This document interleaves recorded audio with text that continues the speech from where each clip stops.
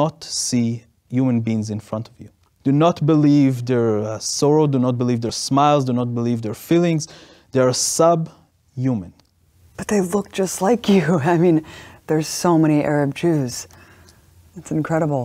Yeah. Like yourself. Yeah, and I think that the Arab Jews in Israel are probably the most tragic story in the entire story of Zionism after the Palestinians. And it's not being talked enough, obviously, inside the Israeli society or in the world. The Mizrahi Jew, the Arab Jews that came around the years of 50 and onward into Israel, some came by choice, some came by force, but they didn't came to a country that was theirs. Came only about 2 years after Israel was already gave out most of the land into the European people.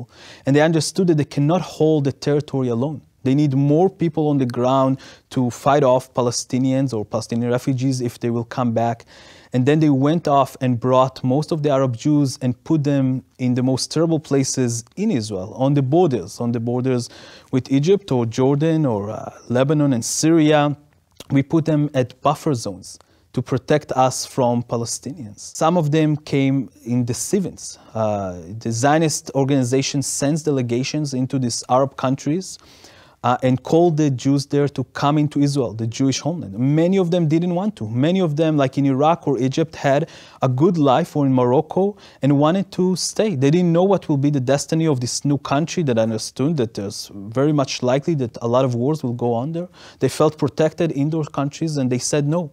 And the Zionist organization sent another delegations into some of these countries of people disguised as Arabs from those countries that terrorized those people to try to force them to come into Israel. They were born synagogues. We have testimonies today that talks about how they ran after people in the street and beat them down as so-called Arabs from Morocco, from Egypt or Iraq, trying to scare them. And immediately after that, more people from the Zionist movement would come and say, you see, the only safe place you have is Israel. You have to come now.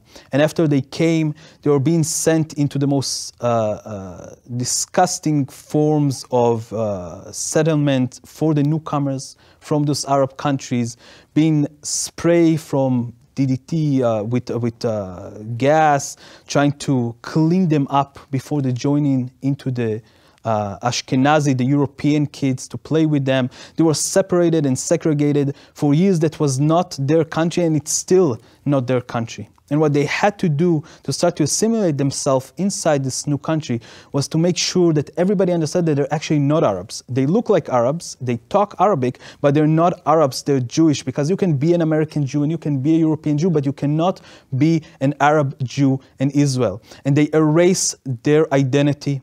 And they starting to form what we know today as the most extreme right in Israel. They are the extreme right because they have to solidify themselves as the most loyal citizens of the states. You hear